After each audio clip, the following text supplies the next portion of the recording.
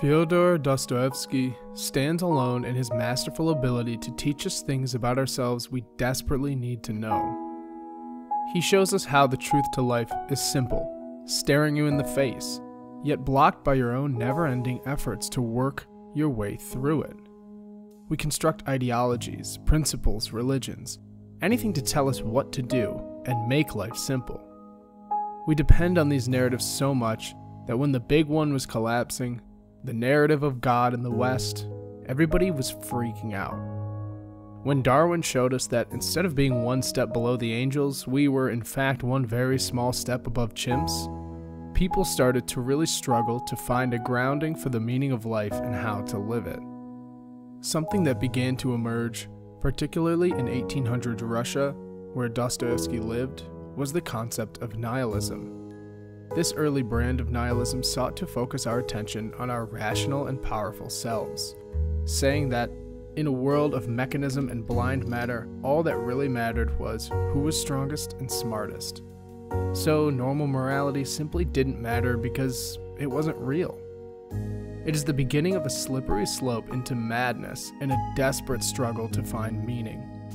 The age we live in now is arguably even more nihilistic in the sense that we feel very lost and without a central meaning. All just trying to find our way in a world throwing a million options at us.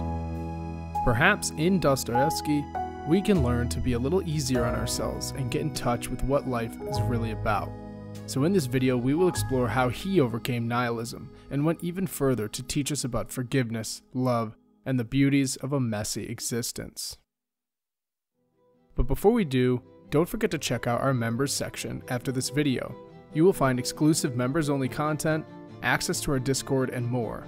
We are still a small channel, and growing on this platform is pretty hard these days, so any support you guys can lend is really appreciated. At the end of the day, just watching, leaving a like, and a comment means the world to us, so thank you to all who have and continue to support us. Crime and Punishment by Fyodor Dostoevsky is a gripping narrative that vividly illustrates how guilt only truly dawns on the protagonist, Raskolnikov, after he's committed his heinous act. It's a tale that passionately exposes how his insatiable ego and desires led him down the dark path of nihilistic ideas. Raskolnikov, a struggling student in St. Petersburg, is the embodiment of a man consumed by his own ego. Under the sway of nihilism, he convinces himself that he, as an exceptional individual, is above conventional morality.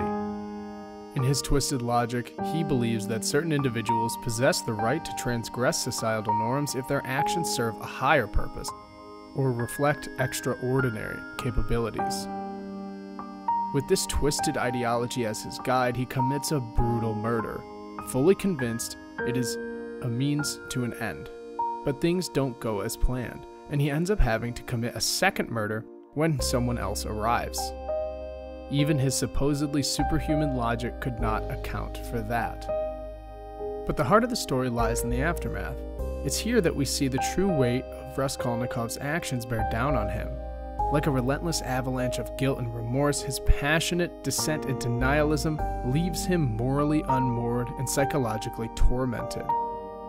He is racked with paranoia and anxiety as he grapples with the grim consequences of his ego-driven crime. This is really the critical lesson of nihilism. In an age where old narratives are collapsing, it's easy to say it's all meaningless and just look out for ourselves. But Dostoevsky is trying to show us that there is still something about us that is more complex than just atoms and blind matter. Dostoevsky masterfully unravels Raskolnikov's inner turmoil, laying bare the stark contrast between his initial cold-blooded rationalization and the searing guilt that ensnares him afterwards. As he becomes increasingly alienated from society, his relationships crumble. Even those who care for him, such as his sister and the compassionate Sonia, find it increasingly challenging to connect with the man he has become. The heart-wrenching beauty of the story lies in Raskolnikov's gradual realization that his nihilistic convictions were a facade, a self-serving rationalization for his own desires. His guilt, like a relentless storm, intensifies as he confronts the enormity of his actions. It's a powerful illustration of the corrosive nature of ego-driven nihilism, highlighting the inherent conflict between our inner desires and the moral internal fabric of society. In the end, Crime and Punishment serves more as a passionate cautionary tale. It lays bare the truth that guilt often strikes only after the desires have faded. Raskolnikov's transformation from a nihilistic egoist to a repentant soul underscores the novel's ultimate message: the dangers of pursuing self-interest at the expense of morality and the redemptive power of acknowledging our shared humanity and responsibility towards others. Whether you believe in God or that it is simply human nature, Dostoevsky shows us that what you need to overcome is not your moral constraints, but your own rampant desires and lack of self-awareness. To simply open your eyes to the world, to overcome yourself and let its beauty pour in. As we go into his next work, try to think about how this might relate to you or someone you know in your life. Nihilism is sneaky, and it can happen to regular people, not just egomaniacs like Raskolnikov. Now, we head into the heart of his masterpiece, The Brothers Karamazov, where we'll delve into themes of overcoming judgment, acting authentically, and the transformative power of forgiveness. You'll find this is relevant for our time as well. For us, most of the stories, the politics, and belief everyone used to just run on have pretty much faded away. We have largely come to see that most beliefs just come to serve someone else's interests at some point, and it's left us all a little lost, trying to find ourselves in a world throwing a million new ideas at us at every turn. Our eyes are better focused close to home, at our relationships and day-to-day lives, and out there trying to pick the right side in some social conflict. On top of that, a lot of us still carry the baggage of the ideas handed to us by our parents and culture, and oftentimes we have commitments and beliefs we aren't even aware of, telling us who to approve of or not to approve of, doing the thinking for us. In The Brothers Karamazov, Dostoevsky calls attention to just that. To truly appreciate Dostoevsky's philosophy, we must first understand the human condition as he saw it. In this novel, he presents a cast of deeply flawed characters who grapple with their own inner demons. He reminds us that we are all imperfect beings, prone to judgment and hypocrisy. But through his storytelling, he offers a chance to transcend these flaws and become more authentically human. The journey begins with the theme of overcoming judgment. Dostoevsky challenges us to confront our tendency to pass judgment on others. In the novel, we encounter characters like Ivan Karamazov, who embodies intellectual pride and judgment, but it is through his struggle and doubt that we see the possibility of growth. Dostoevsky reminds us that true wisdom comes from acknowledging our own limitations and being open to the perspectives of others. Something to note here is the pluralist nature of his characters' paths. He isn't pushing some new or single way on everybody. He's showing us how the beauty of life lives in all rooms of the house, showing itself differently depending on who is seeking it. The character of Grushenka emerges as a compelling embodiment of the struggle against societal judgment. Her story unfolds as a poignant narrative of redemption, resilience, and the quest for genuine love amidst the relentless condemnation of society. Grushenka, introduced as Katerina Ivanovna's rival for Dmitry Karamazov's affections, is initially portrayed as a seductive and unconventional woman. Her provocative exterior and her willingness to engage in relationships that defy those social norms quickly brand her as promiscuous in the eyes of the townspeople. Gossip and judgment follow her every step, painting her as a morally questionable figure. However, it is crucial to look beyond the surface and delve into Grushenka's character. Beneath her alluring facade lies a complex and vulnerable soul, tormented by her own past mistakes and the harsh judgments of those around her. In order to insulate herself from the pain of these insults, she leans into the persona and only reinforces it, owning it. But tragically, she was never really this person at all. Grushenka's pivotal moment comes when she confronts her tumultuous relationship with Dmitry Karamazov.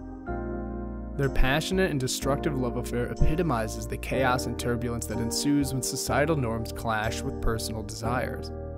The town's disapproving whispers and moral condemnation only intensify the emotional turmoil within her. Yet, despite the tumult, Grushenka's character undergoes a profound transformation.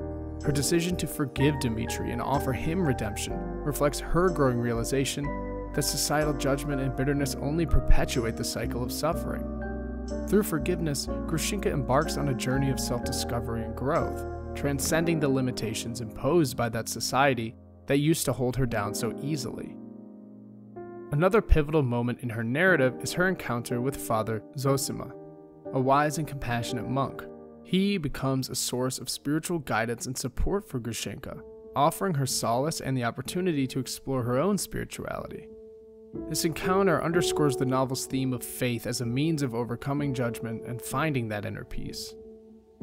In the novel's climactic trial scene, Grushenka's past actions are brought into question, and she faces the judgment of the courtroom. It is in this moment that her transformation is most evident. Instead of succumbing to the weight of guilt in society, she stands before the court with dignity and self-assurance. Her willingness to take responsibility for her actions, coupled with her newfound faith and capacity for forgiveness, ultimately leads her to redemption. Her path is a testament to the transformative power of forgiveness, self-acceptance. Through her experiences, Dostoevsky conveys the message that individuals have the ability to break free from the chains of judgment and discover their own paths in a life of freedom, joy, and an open mind ready to live life the way it was meant to be lived. This version of Dostoevsky may be a little different than some you have seen on YouTube. While themes of genius and self-overcoming are there and are important, Dostoevsky's true task, the thing that ate him up, was mankind's loss of morality, love, and a common ground to stand on. There is no use in genius, no benefit in strength, and no worth in carving life out for yourself if there is no one to share it with in the end. The world can be anything we want it to be, but not anything you want it to be, alone.